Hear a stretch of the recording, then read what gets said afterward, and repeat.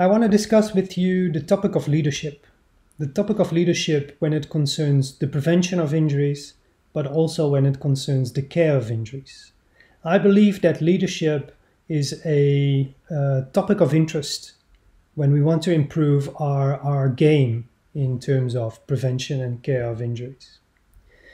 And I hope that through this lecture I can guide you through this and that you understand the limits of evidence implementation when we do not consider the injury context, the athletic context. I would like you to reflect on your own role in the ecological model around an athlete. And I will present with you a management model that I believe we can use to organize rehabilitation and prevention plans for athlete care. And in doing so, first I will describe a brief history. Where does this idea come from and why is it needed? I will go into the limits of implementation. I will discuss why I believe that leadership is a next level in what we can do, and I will describe that as a process. I will try to explain what it takes to be a good leader, although there's no good definition of that.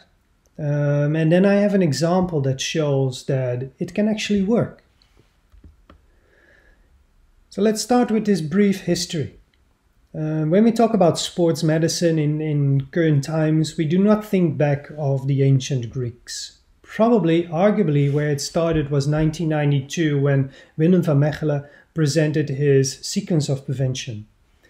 A four-step model that describes the process from problem through etiology, injury prevention development towards evaluation. And over time, this model has been used and used and used. But we've learned already that simply having evidence that prevents injuries doesn't really prevent injuries.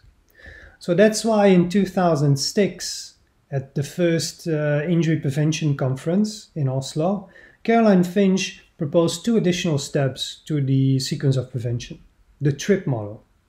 And she basically said, it's good to have evidence, but if athletes do not use it, we will not prevent any injuries. So we need additional steps. We need to implement our evidence, our preventive evidence, into an athletic context to make the athletes use it. Now, one issue here is that the implementation process based on the TRIP model is based on evidence that is gathered through steps 1 through 4, which we usually call efficacy type of evidence, evidence that is being gathered in a laboratory controlled setting. Now we need to move that towards the population.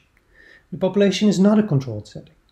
But in our implementation approaches, we believe or we take the approach that we can intervene one-on-one. So what we find in the laboratory, we can also find in the population. But over and over, we find that that is not the case. It doesn't translate one-on-one. Here's an example. So if under current conditions, let's say we have a hypothetical intervention that prevents 60% of all injuries as shown in our beautiful randomized controlled trial. Now, if we only reach 10% of our population and only 25% of that population we reach actually uses our intervention, our community effectiveness is dwindled down to 1.5%. So in our trial, we see in our group a 60% reduction of injury risk, but in the community, we only see 1.5%. And this is a simple 60% times 10% times 25% equation. So of our 60%, we only reach 2.5% of effect in the population. Now, if we write a beautiful implementation plan, and we listen to our athletes, we listen to our coaches, we take all their barriers and facilitators into account, and we write this beautiful program to bring our evidence to practice. Probably we will reach more. Well, we can reach 50% of our intended population. Probably they adhere better because we have beautiful videos, we have beautiful leaflets, we have instructions and education, so people understand the need of it. But still, our community effectiveness is only 10%. And in the end, we only have 15% left of our beautiful, efficacious evidence. Now, how can we do better? Yes, I think we can. I think we can. But first, I need to explain where does this come from. Well, from implementation sciences, we know really well that the effect of what we find in efficacy trials doesn't really translate to effectiveness trials. Well, the moment you move from your laboratory into the wild, there's disturbing factors there that we can't control and that have a negative effect on our expected outcome. If we do an implementation trial, that's even further dwindled down, because in an implementation trial, we have even more disturbing factors out of our control. Well, we have reality. This is simply what happens. And we call this a so-called voltage drop in implementation terms. Now, once implemented, over time, you hope that what you found will actually remain if you follow that up over time. Well, you already guess that that's not the case. Even then, over time, the expected effects after implementation drop further down. We call that program drift. And that's simply due to external factors and measures. The program is used differently, is used less, and the effectiveness further goes down. We put some real numbers in here. These are some real numbers from our ankle prevention programs, recurrent ankle sprain prevention programs. We see in our randomized controlled trials a 60% reduction in recurrence injury risk. Now implemented, we see a 40% reduction because it's less used. And now over time, after a few years, we measured again and we only see 25% reduction left. Still, I think pretty good compared to other numbers we sometimes see. But you can see how much of an effect is lost here. My idea here is that we focus too much on the theory. We focus too much on the efficacy evidence. We focus too much on that 60%. We have this program, our ankle program, 12 weeks, 3 times a week, 20 minutes of exercise sessions. That's what we want people to do. And if they don't do it, they're not adhering to our intervention. But what if we take a little bit off of that efficacy? What if we dwindle our theory a little bit down? What if we don't say 12 weeks, 3 times a week, 20 minutes, but what if we say, okay, it's okay if you do 8 weeks, or it's okay if you do the 12 weeks, but maybe you do 10 minutes of exercises. Probably we can't expect the same effect, slightly, but because our intervention becomes easier for people to do, our message becomes easier to communicate, probably our coverage goes up. Probably our athlete adherence goes up because the intervention fits better the athletic context or the athlete's context. And here you can see that the community effectiveness is actually 25%, which is, in this case, 63% of what we could expect to achieve. And that's a much, much better outcome in the end. The thing here is that evidence alone is not sufficient. And usually we base our implementation practices or our implementation goals based on what we know from research, our evidence from research. And we fail to combine that with evidence on practice. So not only why and what to do, but also how to do it. We don't listen enough to practice. And then we need to understand also the context. Who needs to do it, where they need to do it, and when do they need to do it. And these three need to be combined if we talk about proper implementation. This kind of fits more of an ecological approach, a more holistic approach. And this was also proposed by Bolling, who said that if we look at injuries the way we're doing right now, we have a pretty simplistic view. We look at the injury, we look at the joint, and we try to understand what's happening at that joint, what's happening at the occurrence of that injury, and we build our preventive measures around that.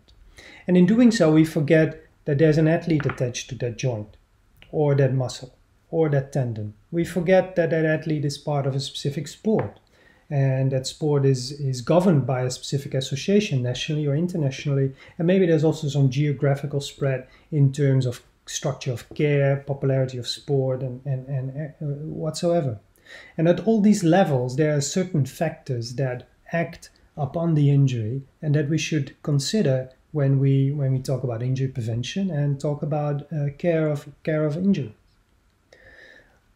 Now, this paper was published in 2018, and in the same year, from Implementation Sciences, also a new guideline came out. And this guideline also took a more ecological approach. And basically what this guideline says, acknowledged that there was a difference between research and practical context, and that can be addressed. not after intervention development, but it needs to be addressed during intervention development. So not after step 4 in the TRIP model, but at step 3 in the TRIP model, at the moment we develop our interventions.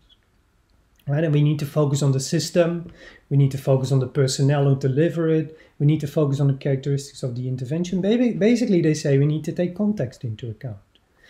And if we look at what we're doing in implementation right now, we only focus on certain aspects of this more holistic ecological implementation approach. So we're missing a lot of bang for our buck here.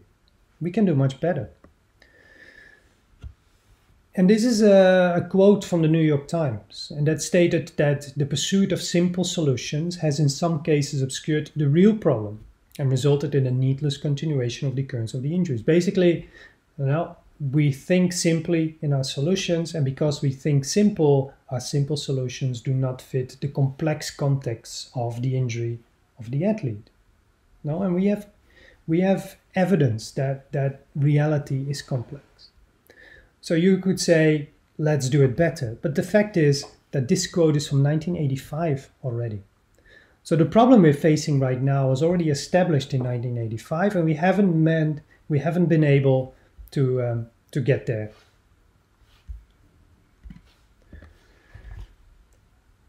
My idea is that we focus so much on context that we also forget about the context.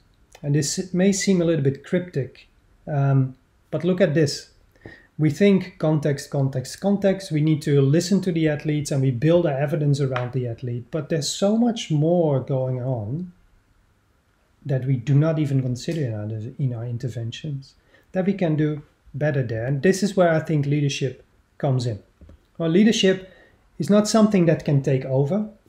I think it can be supportive and conditional for successful implementation of our evidence into preventive care or clinical care. Because leadership is creating an inspiring vision of the future. 2 bullet points in this ecological model here. Leadership is motivating and inspiring people to engage with that vision. Leadership is managing delivery of that vision, a process. And it's also coaching and building a team so that it's more effective. Your team is more effective in achieving that vision. So here you can see we focus much more on other aspects of this ecological implementation framework that we haven't considered yet in our traditional approaches towards implementation. And this goes for injury prevention, but even so in clinical care. When you take care of an athlete, probably you do that in a multidisciplinary team, but even if you do it one-on-one in the athlete, you are the leader towards the athlete. You need to take the athlete towards a specific end goal of your rehabilitation process. And in doing that, you need to consider that leadership is the art of getting someone else to do something you want done because he wants to do it. So basically, you need to convince an athlete that what you're proposing is actually what he wants to do himself. Right? We need to communicate better and wrap it better in a nice message. Now, leadership is this broad, untangible concept. If you Google leadership, in Google or in Amazon, there's so many types of leadership. The whole street leadership, great leadership, quiet leadership, soft leadership, you name it. It's there. In the end, I don't think there's one type of leadership that you can fit on anyone. Anyone is their own leader. Anyone is their own person. And you just need to find and unlock that personality you have in you to bring some of the leadership skills to your clinical or in your preventive practice. I already alluded to that leadership is part of a process. It supports a process. And if you think about processes, you also usually think of frameworks and maybe business processes or management processes. This is what we usually think of when we talk about leadership. And one of those management frameworks that describes a process from problem to solution is the STAR model by Jill Gilbreth. And this is the model here, and I think it's better presented as this. In order to get to a solution for a problem, first you need to have a strategy. And based on that strategy, you have a structure. And that structure leads to processes. Those processes can lead to rewards, and those rewards need to be achieved by people, the people we want to reach. So this is a whole structural process. Now, when we talk about implementation in its current form, we usually only think about processes, the rewards and the people. So we have this intervention, we talk to our athletes, we talk to our coaches, and we say, okay, what facilitators, what barriers do you perceive? And then they say, okay, it's difficult to do this, it's easy to do that, and we build our intervention around their beliefs and their ideas. So we make processes, and those processes include rewards. Right? We give them the reward for doing something. We tell them, if you do this, then this is the outcome. Because we know the barriers and facilitators, and in the end, people will do it. So this is how we focus now on implementation. But there's an issue with that. You see, we don't focus on strategy and structure here. And this is kind of Pinky and the Brain. I don't know if you know the cartoon, but these two mice want to take over the world. They have a lot of processes. They come up with a lot of ideas to do so. There are some rewards there, but they never succeed. They never succeed. The problem here is that they don't have a strategy and they don't have a structure around that strategy. They have an end goal, that's something else. They want to take over the world, but they don't have a strategy to do so. And this is also what happens with a lot of our implementation efforts. We know what we want. We want to implement our evidence into practice, but we don't have a strategy around that. How are we going to get there? What structure is needed to get there? Now, the beauty of this STAR model is you can apply it to interventions, but you can also apply it to clinical care. The beauty is that you can measure effects of misalignment. So if there's no strategy, or the strategy is unclear or not agreed upon, and there's a lot of business management literature about this, that leads to confusion. You can measure confusion. Now, if there's no structure, if the structure is not aligned to strategy, it leads to friction. Well, people don't want to do what you want to do because there's no structure to do so. You do not build the context around your strategy for that strategy to evolve. Now, if the development of those mechanisms is left to chance, if there's no processes in place, it just stops. The system stops, right? You have a strategy, you have a structure, but no processes. What to do? The same with rewards. It leads to competition if the metrics and the rewards do not support the goal. And then if people are not enabled and empowered, they will not perform because they don't want to. And there, like I said, there's a lot of literature. And the good thing about that is that we know from the literature cues to look at within this process. So if we use a model like this, and you know, there's many of these models out there, the beauty is that in the implementation process, you can monitor what's going on.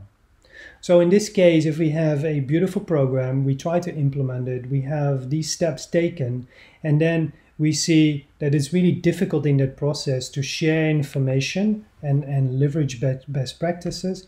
That means that we in the processes are doing something wrong. And then we can specifically see what's going on. Now overlay this, for instance, in a clinical care pathway with an athlete. Well, you need to have a strategy. If there's no strategy, the athlete doesn't know what to do. You need to have a structure. If there's no structure aligned to this strategy, there will be friction with the athlete, and so forth.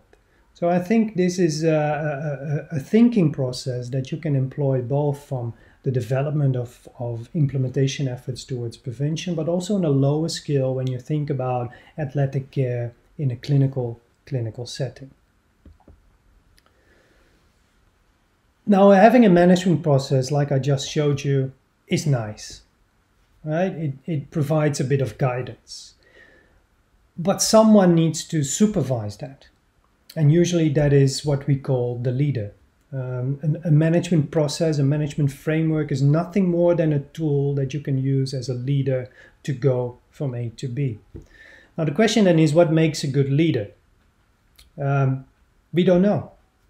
I don't know. And if you ask 10 people, they all say different things. And we have a podcast on that. This is the link to a podcast. It's called Pearls of Performance. And in that podcast, I interview leaders within our field of sports medicine and sports performance, and I ask them about their leadership styles, skills, lessons learned, and there are some common themes there, but you can't really pinpoint what makes a good leader. The only thing I can pinpoint so far, and there's more coming, is that a good leader is someone who's honest, someone who is clear in in communication, has a vision, supportive. So there are some keywords to say, but how to put that into practice, that is really, really personal. There's a few key elements though. Well, what makes a good leader? It's not about you. Lose your ego. No, it's never about you. You need to empower individual roles in the organization to take responsibility. An organization here is broad. So if you're one-on-one with an athlete who's under your care, empower that athlete to take his own responsibility. If you are within an implementation process that involves organizations and that involves coaches, empower them to take responsibility for their part within that process. You need to delegate. You can't do it all by yourself. You need to make this organization work for your mission. Right? And if something goes right, you praise the team. If something goes wrong, you take the blame. Easier said than done, I know. But there's also some evidence from football, for instance, that shows the value of leadership when it concerns athlete health and when it concerns athlete care. And I think I've shown this before many places, and this is actually Jan Ekstrand's data. He's shown it to you probably as well, that there's a correlation between a coach's leadership style and the incidence of injuries and player availability. Basically, a bad leader, a bad coach with a bad leadership style has more injuries in his team and less player availability. So this is a direct link of leadership style and coaching styles towards athlete health. Also, communication is important. This is a follow-up study on that, where Jan Ekstrand looked at communication styles with medical teams and coaches, for instance. And here you can also see that bad communication leads to a higher rate of injuries. So leadership styles by the coach, communication within a high-performance team are directly related with injury rates.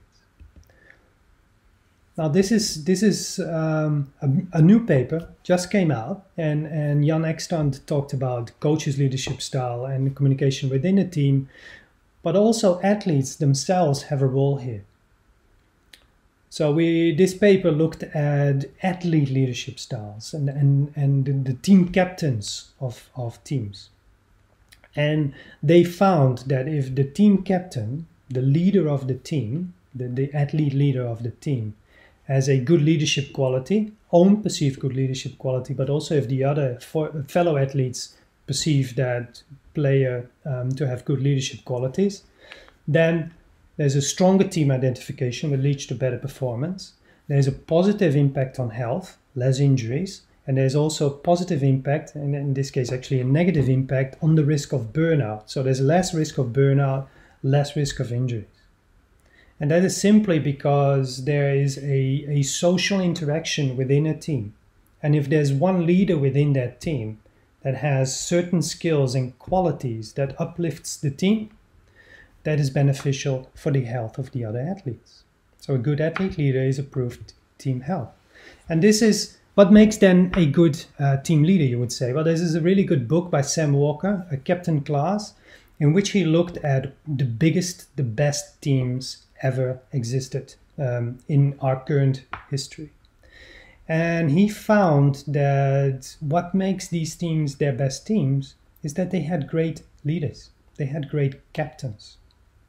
And he described, based on the qualities of these individuals, what makes a good sports leader.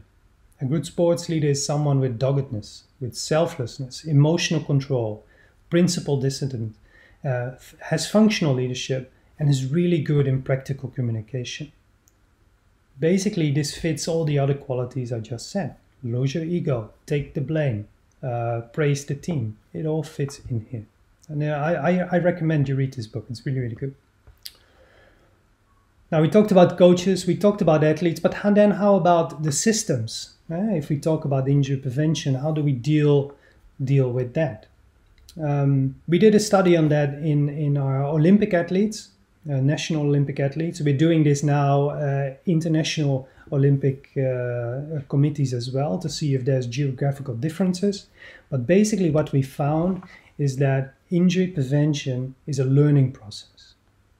And in that learning process, everybody says, well, it's not just me, it's the entire staff that needs to be engaged in injury prevention. And the entire staff needs to communicate with the athletes about the symptoms and injuries. So it's not just the medical staff, it's also the coaches, it's also the support staff, but it's also the athletes themselves. And that puts you, when you're in charge of clinical care of athletes, in the position that you need to take leadership here, because everybody looks at you and you're likely the only one who thinks, oh, this is about communication and it's not just about me. But then you need to take others by the hand and lead others towards their responsibilities so they can support you and in the end, the health of the athlete. So there's a lot of evidence out there that leadership as part of our whole process of injury prevention and as part of our whole process towards athlete care is an important factor, an important concept that we have not been using a lot yet. We see it a lot nowadays in manuscripts the last year or so. So there's a lot coming out, but I don't think we have encapsulated it well enough in our care yet. Now you'll say, does it work? Well, let me go into that. Not an example from sports, but an example from a different realm where also load management is of critical importance, where it concerns health. Circus arts, and specifically Cirque du Soleil. Cirque du Soleil had the problem of a high number of injuries, and they wanted to do something about that. And they knocked on our door and they said, can you prevent our injuries? And we were happy. We said, okay, let's do that. We think we can do this in sports. Why can't we do it in circus and performing arts? So we arrived and then we thought, oh, this is a bit more difficult than we thought. The problem here is they have 27 shows all over the world. All shows are different. So it's not just you intervene in football, you intervene in 27 different sports. 1,400 artists, over 1,400 artists, each with different roles within all these shows, so all with their individual load capacity load. They had more than 70 medical staff, and they had more than 7,000 performances each year. So where do we start? On top of that, all these artists, they have different roles, but they also have different backgrounds. Well, 30% were with an athletic background, former gymnasts, of the Olympic level, of a more recreational level. But they have a completely different way of dealing with load capacity, taking care of themselves than, for instance, someone who is traditionally trained as a circus performer. So that whole road from childhood to where they are now is completely different. And we all know that that baggage that you bring along is completely making you the person you are now. And on top of that, there was a lot of different cultures as well. Injury prevention and care of your own health is completely different from someone with a Russian culture than someone with a Chinese culture or someone with an American culture, for instance. So we had this whole potpourri of individuals with backgrounds, with cultural heritages, and also with roles within shows. So just one universal prevention program would not work. And I think this is also something we are facing with injury prevention in sports. Maybe less so, but there's a touch of it. And I'll show you what circus is about.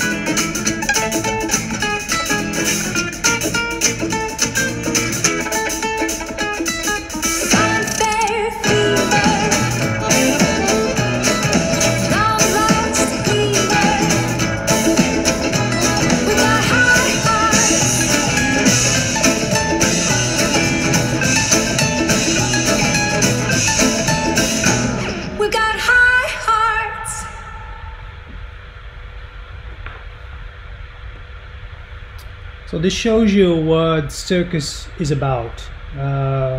This is the cool thing about data science as well. We put inertia sensors on athletes and artists for a while, and we measured the actual load in rotational speed, G's, forces, height of jumps, number of jumps.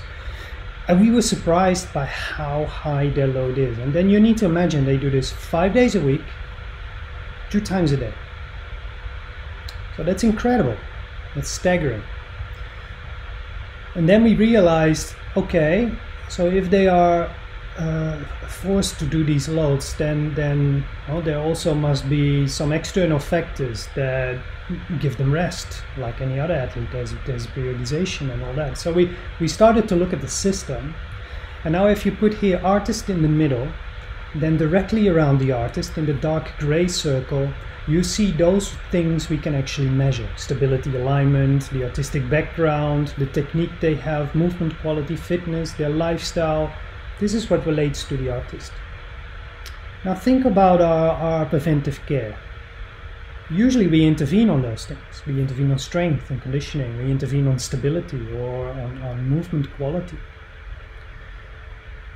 That works because it's closely related to the athlete. But if you look in those circles around the artist and the athlete, then you see that there's also external factors that focus on the artist or the athlete. There's also external factors that intervene with those factors around the artist. So the further out you go, the further away from the artist or the athlete you get, well, the more diffuse it becomes, but it doesn't make it less important to intervene in such areas. And here you can see in the outside area all the different organizational levels that are part of a circus company, but that affect some of these factors as well. So now if we want to intervene, we have the medical department on the left. It's called PMed. They can do a few things, but a lot of these factors that we establish actually are under the realm of other people within this organization. So now where do we start? So we thought to start with more of a management leadership type of style of process, where we'd like to change the culture. So we would not like to tell the system, you need to do this. We wanted the system to do this. And we took a 5-step approach. This is still a work in progress. It was more of an organic approach, and we're trying to establish now what we actually did, why we did it, how we did it, and why it was so successful in what we did. So it started with an idea, local exploration, then global exploration, and then we still didn't intervene anything yet. Only in phase 3 we started to realize, plan, manage, strategize, and prepare our intervention. And then in phase 4 we delivered and implemented it. And the beauty about this intervention was, like I said, it's not us telling the system, hey, you need to do these exercises. It's not us saying to the system, hey, this is good for you. It's the other way around. We actually ask the system, there's a problem, do you see it? What can we do to help you solve this issue? And they came with a lot of ideas. And we bundled these ideas into an intervention. So first development and preparation, then implementation. And usually what we do with current evidence implementation, we forget this development and preparation phase.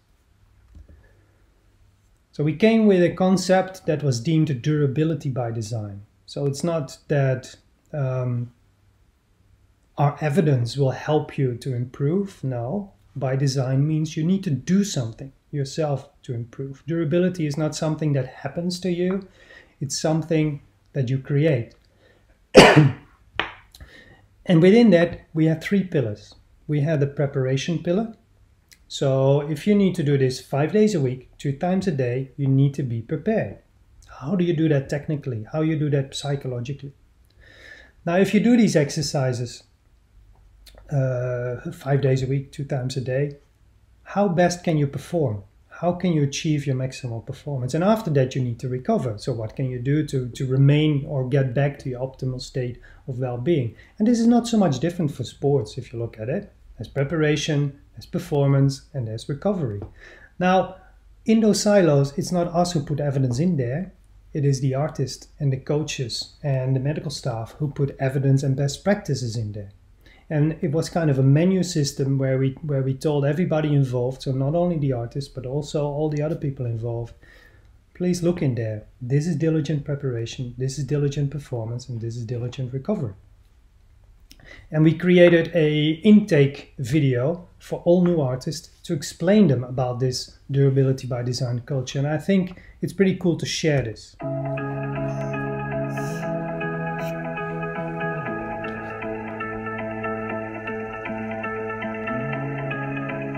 In an effort to continuously strive for a high-performance culture, we wanted to come up with a concept that was built for you, the artist, using a collective approach.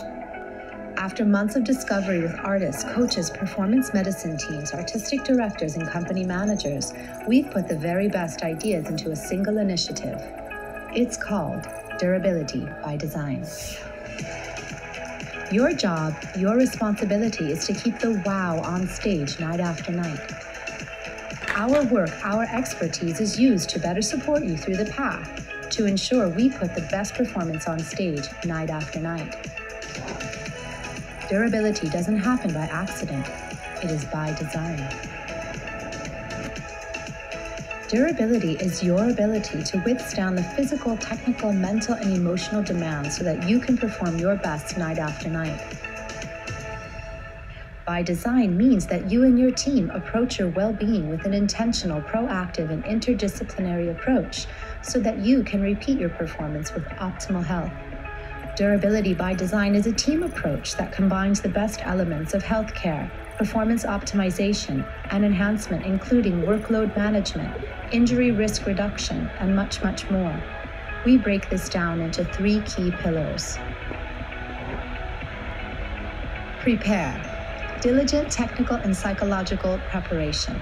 We use targeted planning and education to develop physical and emotional qualities that enhance performance and reduce injury risk. Perform. Achieving your maximum performance potential.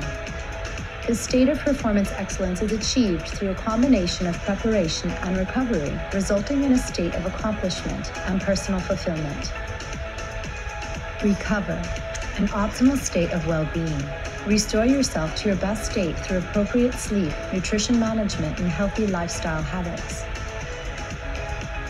From artists to coaches, performance medicine to technicians, our mission is to keep the wow in the performances every night for our audiences. Durability by Design is a company-wide initiative that starts with you. It's an artist-centered approach where you work with your team and resources to create your own best individualized plan. Stay healthy. Stay engaged. Durability by Design.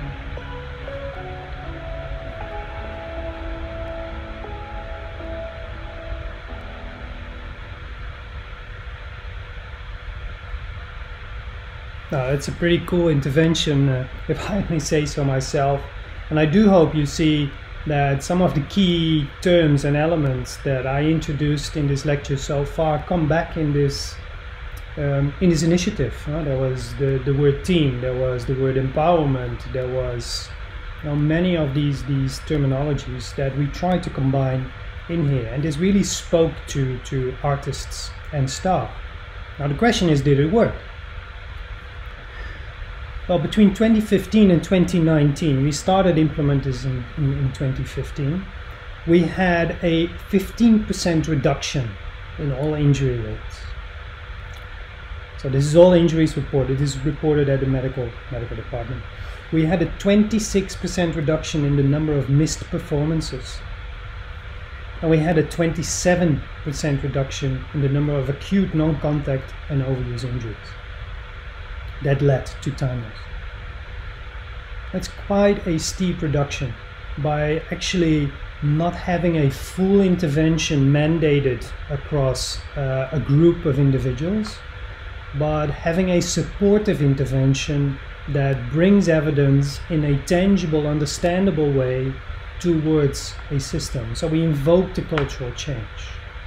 And as said, we are still trying to figure out what actually happened, what we did right, what we did wrong, and how we can improve that. So stay tuned for that.